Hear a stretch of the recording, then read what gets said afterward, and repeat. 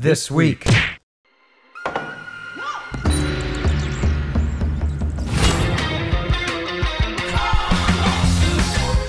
Swing and toss yourself freely around spacey jungle gym playgrounds as an acrobatic monkey in this bananas VR platformer. You've crash landed on a cloud planet, and you'll need to collect parts to repair your ship as you launch yourself around more than 75 playground levels in 9 vibrant cloudscape biomes, and rank up to become a toss master, race against the clock, or compete against your friend's leaderboard ghosts.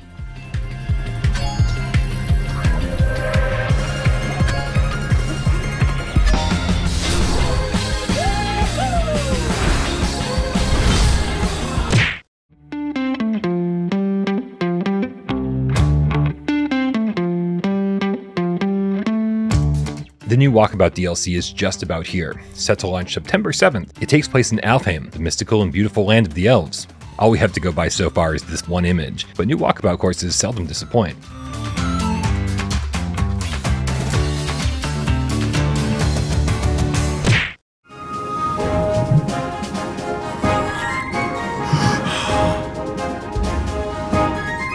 Revealed all the way back in May, the original Fisherman's Tale is finally on PSVR2. Sure, the resolution could be higher, but it's still a fun little puzzle adventure, and if you already own it on PSVR1, the upgrade cost is fairly minimal.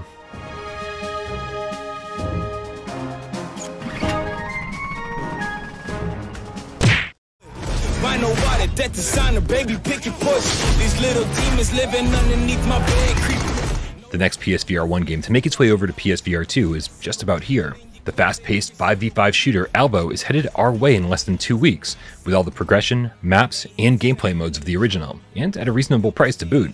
Expect ALVO to launch on September 14th for just $20, with a $5 upgrade fee if you already own it on PSVR1.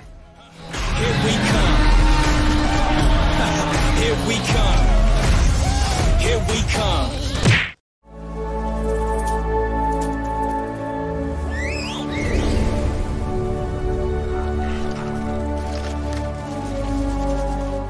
Speaking of PSVR1 games coming to our next-gen headset, an updated version of Eric Chahi's Paper Beast will be here soon as well.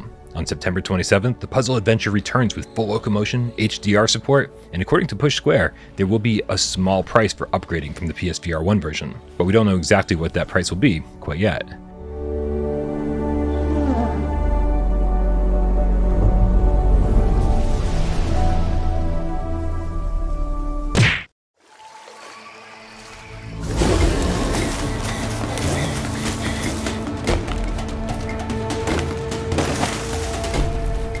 The first of many updates for Green Hell launched this week, and while no, it's not the resolution patch that we all want, it does address the one game-breaking bug I experienced during my playthrough, which is a huge step in the right direction.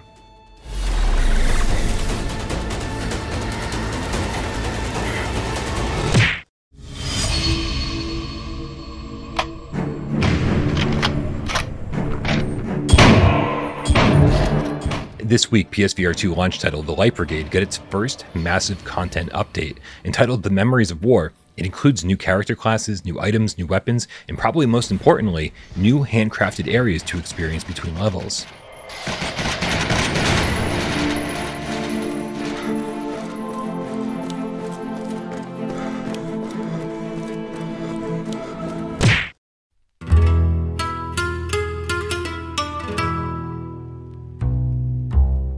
Okay, I know I'm way too excited about the next Galaxy KART update, but check this out. Not only are we getting 2 brand new tracks, one of which is shown here, but they're also updating it to include in-game voice chat and wheel support, meaning we'll be racing with one hand on the wheel and using a Sense controller in the other to shoot weapons with. See? Aren't you excited now too?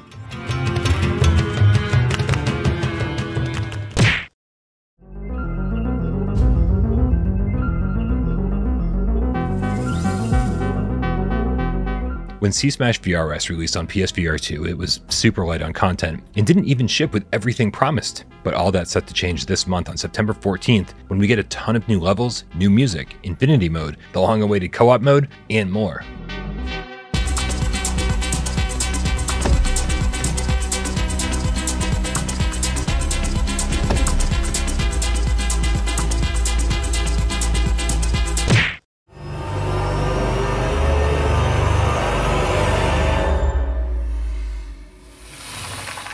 On July 13th, 2022, Survios announced they were bringing the iconic Alien series into VR. Well, flat screen and VR. But in the last 14 months, they haven't released a trailer, shown off any gameplay, or even revealed a single screenshot. So it was interesting that in a recent episode of the Game Dev Unchained podcast, Survio CEO Alex Silkin calls Aliens VR a spiritual successor to Alien Isolation, and said that they hope to create a compelling VR follow-up to that game. I guess sort of a spiritual, well, I think that's setting a lofty goal, but we are spiritually inspired, I guess, by the Alien Isolation game. So we're hoping to create a compelling virtual reality focused follow-up to the game. Now, if you remember when Survios first announced the title, they referred to it as an action horror game. But based on this new description, it seems like maybe they went back to the drawing board to deliver on what quite a few gamers have been asking for. Before I finish this.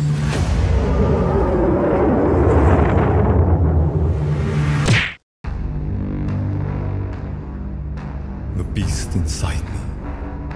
I can no longer control it. The next big adventure from Fast Travel Games is almost here. Vampire the Masquerade Justice is giving us some massive Dishonored vibes. You're a vampire and you strike from the shadows and drink the blood of both mortal and vampire prey. In a gritty narrative that includes several side missions and dialogue options, explore a dark and mysterious Venice to improve your abilities and set out to become the most powerful vampire. Vampire the Masquerade is set to launch November 2nd.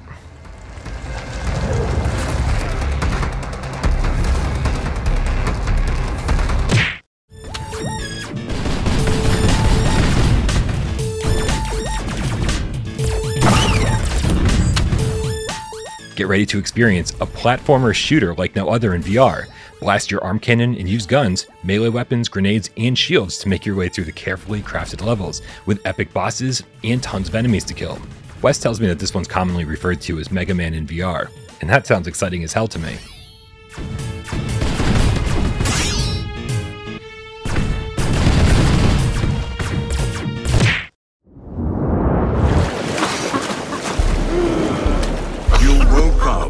The single survivor of a shipwreck. As the sole survivor of a shipwreck in the 17th century, you must quickly learn to adapt and survive on a mysterious and ruthless island, filled with deadly threats and secrets to explore. Bootstrap Island, which is officially planned for PSVR2, is a ruthless roguelike adventure featuring a dynamic day and night cycle, randomized resources, and consequence-based outcomes to your decisions.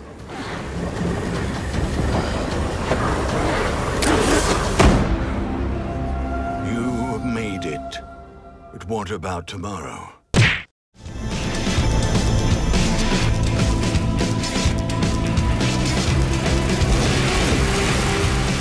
Every week, our good friend Professor Lilith organizes a multiplayer meetup over on our Discord.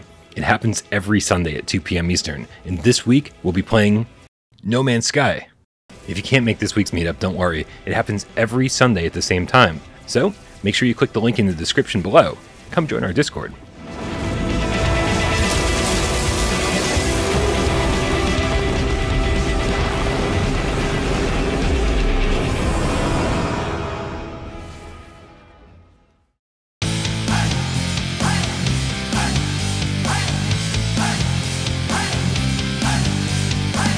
This week